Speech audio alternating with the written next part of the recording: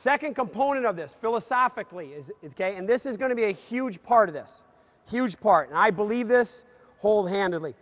This is what the dribble drive does and what the great teams, the Butlers do, and gosh,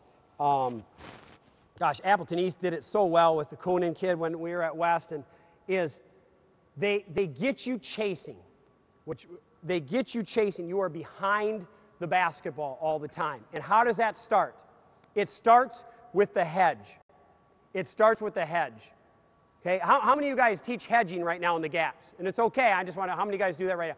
I hope by the end that you don't. And I still argue with head coaches, great head coaches all the time about this, but I believe you cannot leave the shooters. Now, you can hedge a little bit on a non-shooter, but I'm going to tell you a little bit why you still don't come up all the way on the ball. Okay, because we pack, once he comes to this side, starts dribbling, we're going to keep him in the middle. We don't want him to come to the baseline. I'm in the gap. We say we're in the pack, going back up just a little bit on the right there on the three-point line. I'm in this gap, but my weight and my posture I have towards this guy right here. And how far that is based on what type of shooter he is and what type of athlete I am, okay? So if I'm a lousy athlete, which I am, okay, I probably got to be a little closer to him right here. But if he's a lousy shooter, which, are you? All right, then I can take a couple steps back here too.